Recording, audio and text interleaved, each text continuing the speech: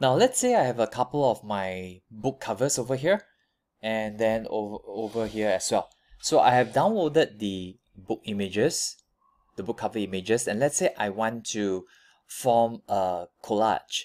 So although my images here are on my book covers, you can use your own images, family, recreational, and so on. You can also use the code interpreter to help us generate photo collage.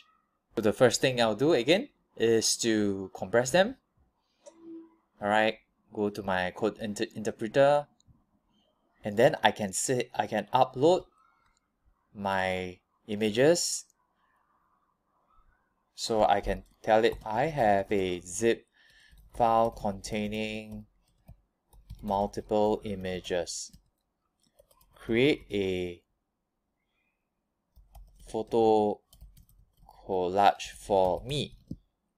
And I can even specify that, okay, something like I want the images to be laid out in 2 rows and 3 columns.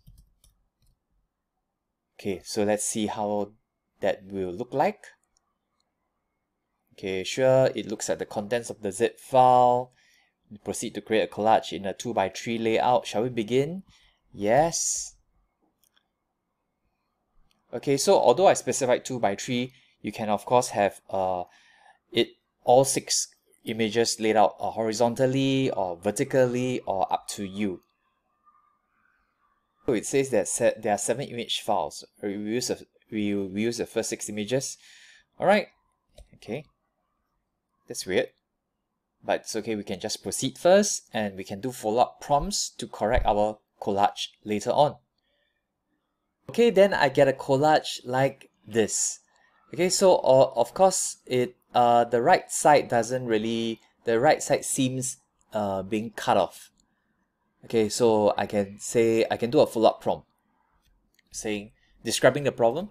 The right side of the images are cut off.